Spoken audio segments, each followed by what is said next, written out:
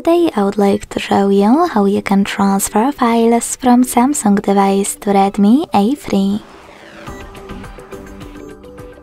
First of all, launch Play Store on both devices and get free app called Send Anywhere.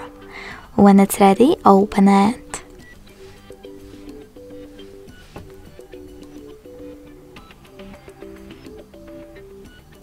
Now to set it up, click on the same options in both apps. Firstly, I agree and I acknowledge.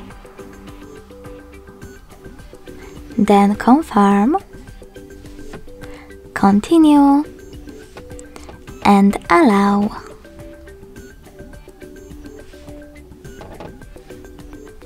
In this window about new updates, you can select Not Now or close it right away by hitting OK.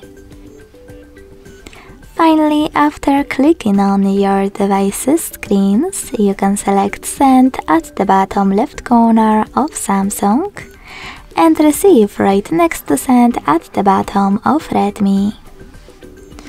Also on Samsung, thanks to all of those categories from the top, pick all of your files to transfer.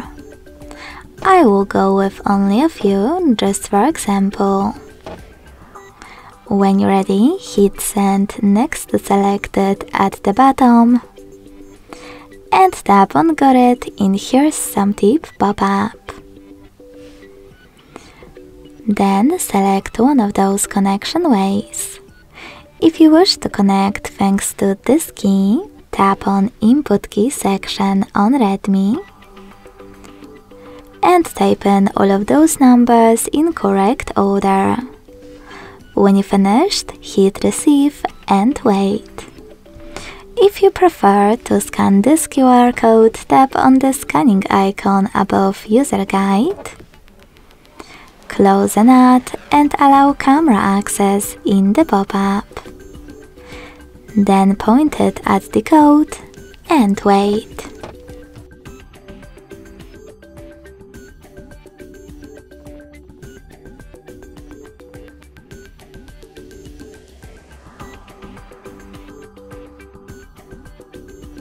As you can see, after that all of my files were successfully transferred.